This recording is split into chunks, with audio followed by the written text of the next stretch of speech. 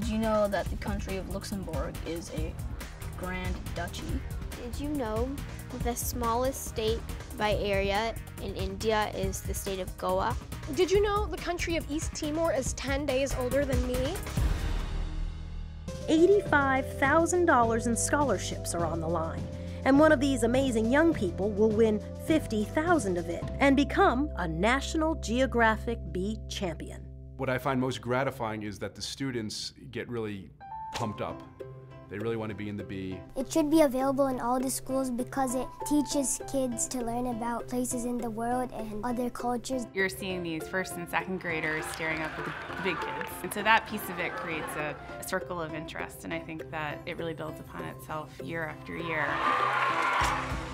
The National Geographic Bee helps my students be better global citizens. Schools should definitely have GeoBees because I think it's a fun way to learn.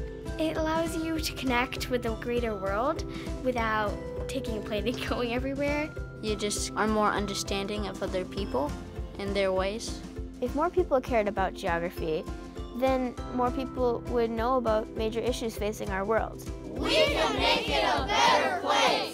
The questions come, and when you know them, it's like a rush. Oh, I know this. 1 minute is quiet, and then like boom. China?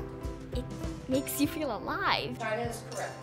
With every sort of competition like this, you have that sense of nerves. If you make it to the championship round, it's going to be like each and every question, it's going to get progressively harder. It is time to begin the 27th Annual National Geographic Bee. You need to be calm to not freak out over the questions. You're kind of trying to fight off the butterflies in your stomach. You just, push a little harder and you win. It's a pretty big deal. We're ready for the National Geographic Bee!